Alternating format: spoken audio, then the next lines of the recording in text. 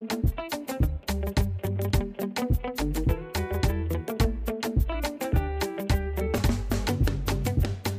the party way then they do for Lagos City. Now there where you go find the money receipt. She know they carry last yo, she know they greedy.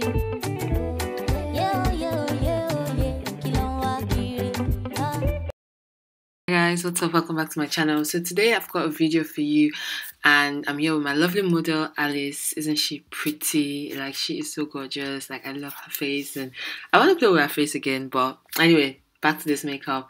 First thing, the most important thing is skin prep. Prepping the face of your client is a very key essential to a long-lasting makeup application. So on Alice's face, I applied some moisturizers and some glow moisturizer as well. She has dry skin, so I used the Pond's hydrating primer on her skin, and on her brows I used the Pond's vanishing cream for oily skin on her brows. Then moving on to skin, my skin work. I'm going to do foundation, highlight and low light on her skin. For foundation, I used Black Opal Stick foundation, and I also mixed it with a little bit of Estee Lauder and another type of foundation. I'm not too sure. I think it was MAC. Yeah, MAC Waterproof Nourishing foundation, because she said she had dry skin, so I had to put some things into perspective because I need her face to be hydrated while I was getting her makeup done. And I'm just gonna blend it out, guys. Blending is key. And also, yes, the sun, like natural lightning, and there's a little bit of lightning issues, but we saw we conquered. So I really apologize if it gets dark one bit and light another bit. It's not my fault, it's just the way the sun was reflecting from behind. Anyway, I'm just going to highlight and low light. I highlighted using this NYX concealer, and it's so good. Then I went in using my Kevyn Aucoin Sensual Skin Enhancer. Even Alice was asking, what concealer is that? It is so good. Like, oh my god, I love Kevyn Aucoin Sensual Skin Enhancer. A little bit pricey, but it's amazing. Then I'm just going to blend out all the highlights and the highlighted areas, which is underneath her brows, her forehead, the bridge of her nose, then underneath her eyes and Cupid's bow, and underneath her chin. Then I went in using a beauty blender to blend that out to make it seem flawless. Normally I would contour before, I would low light before I highlight. Sometimes whichever one flows for me at the time of when I'm working on the person's face.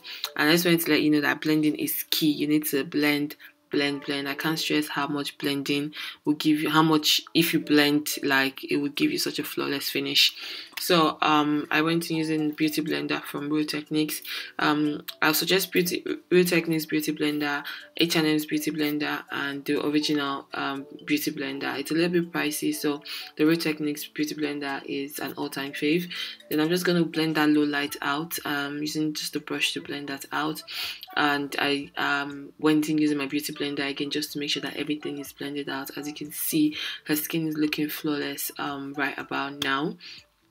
So yeah, so you can see where it's highlighted, you can see where it's low lighted, and like how flawless that finish is. Then I went in to do a reverse contour. This part is optional, you don't have to do it if you don't want to, but I decided that, you know what, since we're going for a very like glamorous look, why not just go out with the whole works. So I'm gonna set that using my Ben Nye Topaz powder. I'm gonna set everywhere highlighted on her face using the Topaz powder, or finishing powder, depending on how light or dark you are. The finishing powder or setting powder will vary. If you're on the lighter side, you might want to use Laura Mercier. If you're on the darker side, you might want to use Topaz powder. If you're in between, you can stick with Sacha Buttercup. I ended up using the two on her. This is a technique, a personal technique that I like to use. Maybe one day when I'm doing if I have time to do a highlight and contour routine for you guys, I'll explain to you the reasons why I went in with two powders, or I normally go in with two powders. And I'm going to set the low lighted areas, and I'm using this powder, Maybelline powder. I got it from Nigeria, and it's amazing. I use the dark shade anyway. This is finishing powder. and I went in then using my House of Tara powder palette to set all over her face. This powder palette is life and afterlife. If you're a makeup artist, you know the shit and I eat with this House of Tara palette from Nigeria. Then I went in to just set and dissolve like the face with all the whole powder stuff using my trusted Mario Badescu spray. You guys know how much I love that spray. Then I'm going to go in with a brows, and I'm using MacBook brow pencil, and normally I just like to go in with the natural shape of the client's brows or the model's brows. I don't really like to do anything too dramatic or too big or anything like that. So she tends to have a skinny brow, so I just went in and filled that out and then cleaned it up on the bottom. I didn't really clean it on the top because there was really no need. Moving on to the eyes, I decided I was going to play with pink glitters, and then I used the OPV Modjas palette for this, and I don't even know what technique I used with the eyes. I know the techniques, but I don't know how to explain it to you guys on YouTube. But anyway, I went in using some primers, eyeshadows, glitter, and the glitter glue I used was amazing. The NYX glitter glue, guys, you need that glitter glue in your collection if you love to use glitters on your eyes. Minimal fallout. Then I went into eyes using this lashes for her on AliExpress. You guys know about these lashes by now. If you still don't know about these lashes, I should literally like we should have a beef about now. Then I lined her waterline using the MacBook black pencil. Then I did a little bit of a wing liner. I'm going to give her a little bit of a blush, you know, a touch of color back onto the cheeks. So I'm using some nice pinky orangey blusher. Then I'm going to highlight, which is my favorite part. I went in a little bit with the over the top with the highlight here, but I, you know, fixed it anyway.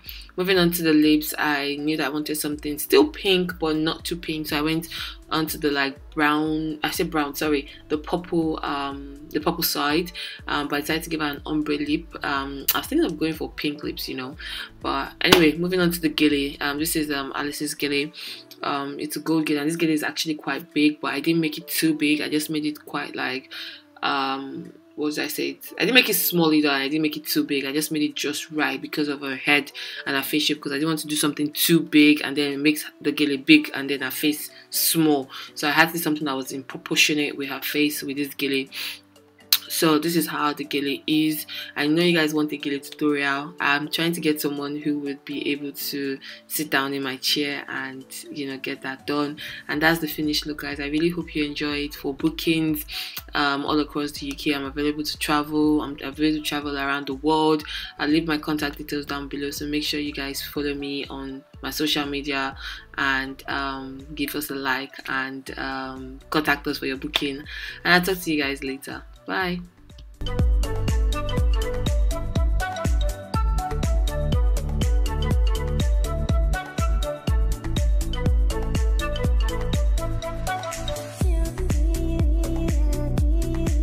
this Saturday, they will know we showed up.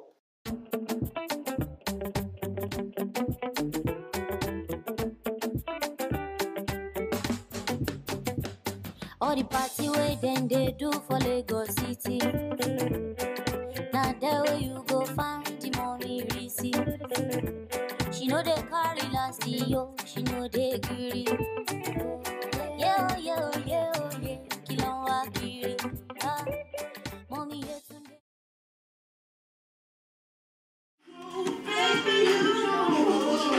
Baby, you never worry about what I do. I'll be coming home back to you every night.